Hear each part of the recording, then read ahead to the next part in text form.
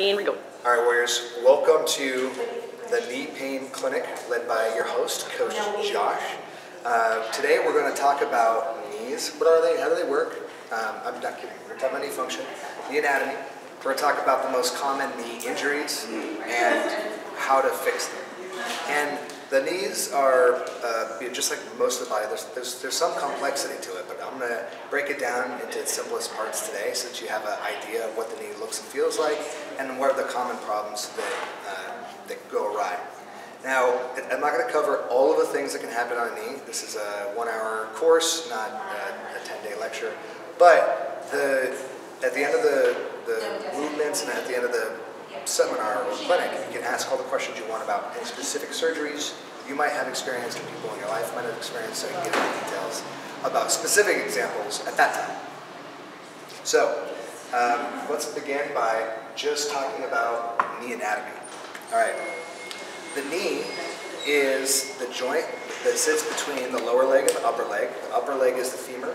The lower leg is the tibia and fibula. Tibia. Fibula. And the kneecap, the thing that most of us associate with a knee joint and specifically knee pain is the patella. It's just a floating piece of bone that rides in between these joints. And it sits in a groove called the trochlear notch or fossa or whatever it is. It doesn't matter. It doesn't matter for the purposes of the lecture, but it floats in this little groove at the end of your femur. And to the degree that it moves perfectly up and down underneath the patellar tendon, that's the degree that your knee functions pretty well. The knee is a dumb joint, and a dumb joint has only one function. And the knee can do some other things, but really it's only supposed to bend in one direction to allow your gait, to allow you to run, jump, and walk. So I'm going to quote a great physical therapist named Hartman, what his first name is, but so Hartman out of the Indianapolis Functional Anatomy, something or other, IFAST. He helped us define alternating joint theory, which is just that joints are surrounded by things that do the opposite. So your wrist is highly mobile, elbow only bends in one direction, shoulder's highly mobile, scapulothoracic only does a few things, barely moves, right? And nice, now that you see it, you can't unsee it. That's pretty cool. So below the knee, you have a highly mobile ankle joint that can do almost anything, 360-degree ball and socket joint. Then you got the most mobile joint in the body and the most powerful, the hip. And they're extremely related. Not so much the ankle in the knee, but the hip in the knee. They say that the hip is the grandfather of all maladies in orthopedics because the hip can compensate and create any problem in the body.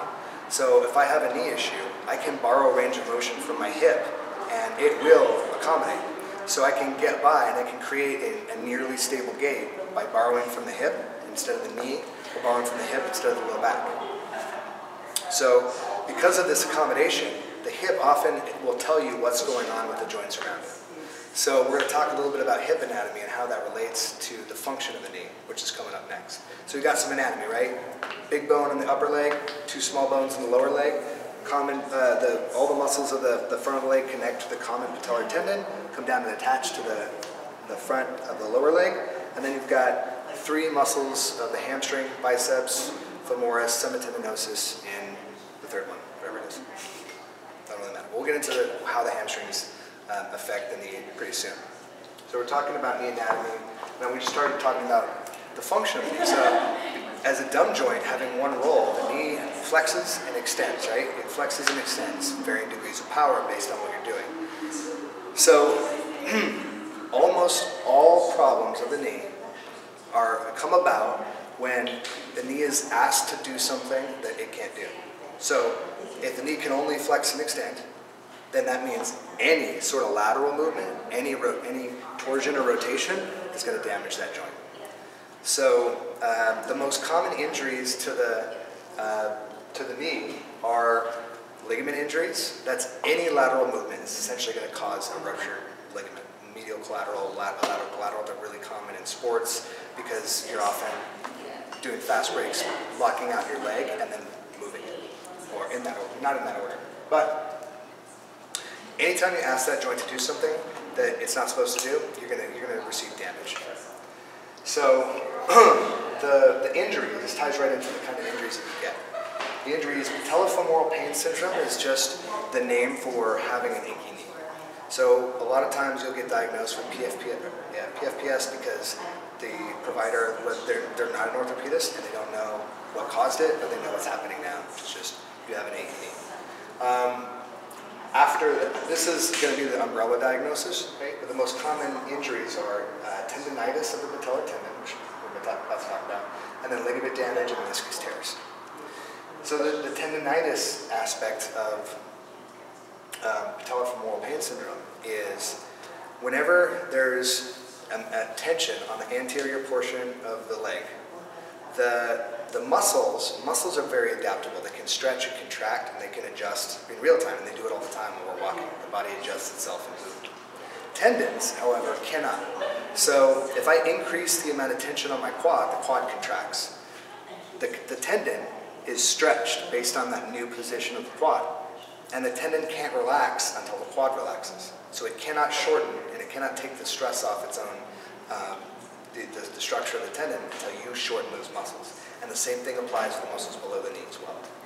So when you have patellar tendinitis, it's also called jumper's knee. You have an accumulation of tension and called micro tears is the old language. I don't know what they're calling it these days. You have the accumulation of damage to that tendon that hasn't been able to repair. And no amount of static stretching and adjustments is going to correct and allow that tendon to repair itself. Only time, specifically time without the increased tension. Time where that quad can relax or the musculature of the lower leg. You have to take the pressure off. Just imagine a pulley, right? The ropes are the muscles, the pulley itself is the tendon. You have to put slack into those ropes so that the pulley is not being grabbed as hard, right? So there's force going through that as well. So you have to take some tension off that patellar tendon, and the only way to do that, myofascial release on a daily basis, because again, just one dose of it might make it feel better, but it's going to take days and maybe weeks to fully heal. You need torture roller. Correct. Right. So patellar tendinitis, jumper's knee, right? The things that contribute to that accumulation of tension and pain, sitting, pretty much all. I mean, even standing can do it, right? Because you're loading a few fibers of the quad and adhesions build up. Adhesions change the way that you recruit that tissue, recruit those fibers, and then they change the way that you use your body when you aren't moving. So you have to move through a full range of motion consistently and do some sort of tissue quality work on yourself. It doesn't have to be a lot, but without that sort of maintenance, you're just going to accumulate stress on the quads, shorten the hip flexors, and continue to increase that pressure on the patellar tendon. So tendinitis is really easy to get, and it takes a while to let go of. So if you're feeling pain when you're doing anything that flexes the knee, so squatting, jumping, running, you have to begin a protocol and keep on it for at least 3 weeks typically, because tendons heal about 7 times more slowly than muscle fibers. Muscle fiber, if you tear a muscle fiber, it's going to be repaired in 3 days. If you're really old, maybe 10 days. Right? But that's not a long time. If you sprain an ankle, or tear a tendon or a ligament, it's going to take weeks, right? Possibly months to recover, right? Because the blood flow is lower. It doesn't have cellular turnover the way muscles do.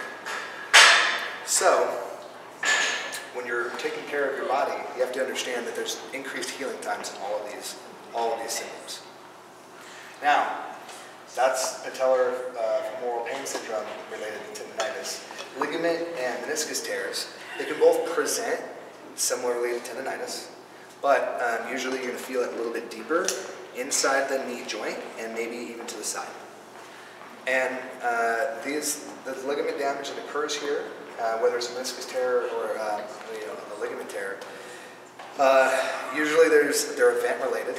And in the case of, so if you're playing soccer and you're running and you're in a field somewhere in Portland and you take a deep step, you drop into a little pothole, just that 4 inches of drop, you're not going to land perfectly. It's going to create a lateral stress on a locked out joint, and that's going to damage the ligament. Right? That's one of the most common ways to either get hip bursitis or ligament tears. And usually you'll know when you pop a ligament that you're going to hear a pop like a rubber band snapping, right? And if you feel that and then your knee swells up, it's pretty obvious, right? The times when you damage the ligaments where it's not event oriented is if you are a very mobile person. So if you have naturally mobile joints, and there's a Rockabato test we're going to take after this lecture portion, so you can tell if that's you. But if you have naturally mobile ligaments, what will happen is, even when your knees are locked out, that joint is still not secure. So doing, playing sports, even things that you don't have any impact, you're slowly degrading and laterally loading that limb over time, and over the course of months and years of that, you're wearing out those ligaments and they just get more and more lax and then they tear. Or even if they don't tear, they can still cause pain. They can be partially torn. So that's the longer, slower death. The faster death is event-oriented, which usually people know. They got hit in a game of basketball, someone fell on their, they kicked them or something like that, and there's a pop, or they jumped up, and came down for the rebound and then blew their knee. That's usually the experience that people are thinking about when talking about ligament damage. And meniscus tear is the same thing. Usually it's overuse and impact related. And the reason is whenever you're loading a limb and you try to change directions, which is almost always what we're doing on our feet, that's where the connective tissue is very vulnerable. So that's why we talked about knee function before knee injury, because if the knee is only meant to do this, yet we're relying on it all day long to do all kinds of cool stuff, right? Like almost all of the tasks that we're asking it to do can damage it. So it's not if, it's when. If you're a professional basketball player, or if you're a hobbyist, ultimate frisbee player, or even tennis, especially tennis, actually, eventually you're going to have some damage to your knees. There's a prophylactic and there's a cure, and they're very closely related. When that comes to be correct. So, if lateral movements are what causes the damage to knees, how do we prevent and restore knee stability? Strengthen the muscles around it. Strengthen the muscles and move you laterally, right? And there are things that nobody is good at and nobody wants to do, because that's not really, we're sagittal plane creatures. We work in front of us. We don't really think about things like rotational drills, and nobody I've ever met likes to do a lateral lunge. Like, nobody I've ever met. But, you like those? What? You're the one? Wow. Do you like torture? The thing that damages the joint is the thing that heals it, right? So strengthening that knee in the bent position, because the knee, once it's bent, is no longer relying on those ligaments. It's relying on the musculature from the hip, right? The IT band, the hamstring and quads. Now you're allowing that force to be preloaded in all of the muscle fibers that protect the knee and the hip in lateral movement. So if you're playing basketball, you want to keep your knees bent. If you're sprinting, or if you're doing anything where you're going to have to make a sudden twist, bending the knee. That's why we practice on deceleration a lot in training 4 years. Keeping the knees bent when you're increasing the force or changing direction is what keeps you safe. And you have to be really, really, really, really, really, really, really, really, really, really, really, really strong, because when you change directions, when you're tired, that's when you want to be lazy. And you can see it in yourself. If you're ever doing line drills or lunges or anything like that, and like you're at the end, you'll plant and you won't even bend the knee. You just plant, and you tire, right? So the brain is naturally designed to conserve calories, so we're trying to keep that, we're keeping that instinct at bay. So training with a bent knee, training in these lateral planes of motions, and doing it with low risk activities. The correctives that we're going to do today, we're going to start with stability drills, when we're going to do a little assessment. Then we're going to start with stability drills, then we're going to do mobility drills, then we're going to do strengthening drills. And we're going to progress it so that you can see kind of where your own personal limitations are, and what you can do to take yourself to the next level to prevent that kind of injury. Whew. Covered a lot of ground in like 9 minutes, so we're doing great. So, thus far, we've talked about knee structures in the anatomy. We talked about knee function. We talked about, what its role is. Knee injuries, patellofemoral pain syndrome, ligament and meniscus tears, and patellar tendonitis. Essentially all occurring, besides patellar tendonitis, all occurring because of lateral stresses to the knee. And we'll talk about even how that applies to tendonitis. Actually, we'll probably talk about that right now. Well, because the stronger your glutes are and hamstrings, the less pressure there is on that quad. The glutes and hamstrings protect the pelvis, or protect the knee by tilting the pelvis back, taking pressure off your low back anyway, but they protect the knee by forcing the quad to be in a lengthened position, to force that quad to relax a little bit more. It's like if I have a tight tricep and I flex my bicep, the tricep is forced to relax or tear. So when my glute gets stronger, it tilts the pelvis back and the quad has to relax or tear. And we want it to, at least to some degree, relax a little bit. It still has plenty of resting time, still has lots of stability, to the pelvis. But by creating balance there, we're intrinsically taking the stress off the knee. Simple and effective. So that's how it relates to tendonitis. The correctives we're about to get into once we do our assessment. Covered a lot of ground. There was a lot of just stuff. Anybody have any questions on anything we're talking about? Should I go get my tennis shoes out of my car? Yeah, if you want to move, yeah, you probably do. Cool. So, am I correct in thinking that there's no strengthening ligaments? There's strengthening muscles and and then taking care of your ligaments?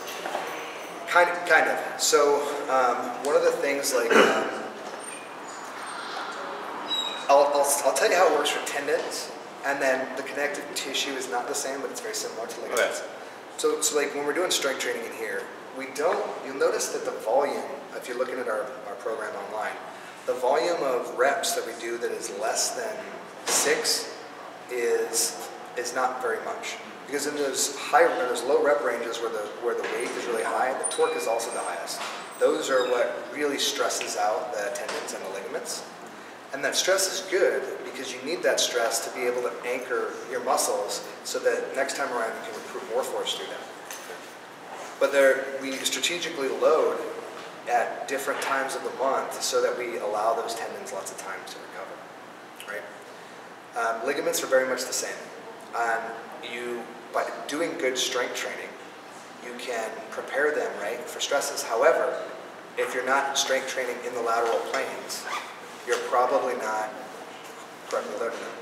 I was going to lead off with this quote, or a story about Ryan Flaherty. Does anybody watch football here? Anybody a football fan? Well, good. That actually makes it easier. Robert Griffin III is a NCAA track star who was Kansas City Chiefs, I think he was.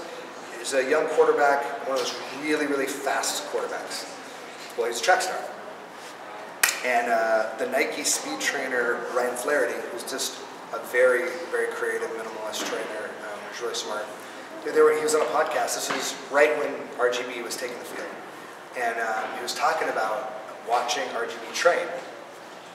And he said, I think his career is going to be over in 4 or 5 years most. And people are like, whoa, he hasn't even played a game yet. You're just calling it? And he said, and he didn't go into it why then, but RGB's career ended pretty fast. And he was interviewed again, and so hey, you saw this coming, what cued you in on that? He's like, oh yeah, well, I was watching this trainer's Instagram, and I was watching how they were training. And he's a powerful, very sagittal, plain athlete who's fast. So, and he was doing big, heavy, deep squats, and just doing traditional track and field strength training, which makes him really explosive. He's like, but I didn't see any lateral stability going on, and this athlete has never had to be laterally stable because he's just sprinting. And so football is a game played in the lateral plane. It's not a north-south game, it's an east-west game. And he's going to get out of the pocket because he's really fast, and he's going to get hit all the time from the side. And so it's only a matter of time before that athlete goes down. And he went down, I think his first, he had a knee injury his second season, it came back in the third season, and then it was over. And he's like, yeah, I mean, could you have prevented it? Who knows, right? You'd it's hard to prevent a 250-pound guy from blowing your knee out from the side, right? But like, he's like, I would have done a lot more. I would have almost focused only on lateral stability because he's so powerful. He's such a great athlete. He didn't need to get faster. He was already real fast. But I bring that story up is because this is stuff that is knowable, it's preventable, and not every injury is preventable, right? But it's knowable, and you can work against it. You can lead against it. So that's the mechanism that we're working against today. Or we don't want any more Robert Griffin IIIs. We want to be prepared for what life is going to throw at us. So that's how we're gaming out today. All right. So we're going to get. We're going to do a little assessment. You got shoes on? Okay, good. We're going to do an assessment of mobility, and then we're going to start with some stability drills for the hip. The thing we're going to focus on the hip because the hip is what actually creates that muscular stability for the knee we were talking about. So we're going to do stability drills for the knee. Then we're going to do mobility drills because you have to stabilize before you mobilize. And then after mobility drills, we're going to do some strength drills. And you're going to see how to progress, regress it, and what success looks like for working against knee pain. All right? Awesome. So we're going to take a short break, and then we're going to get moving.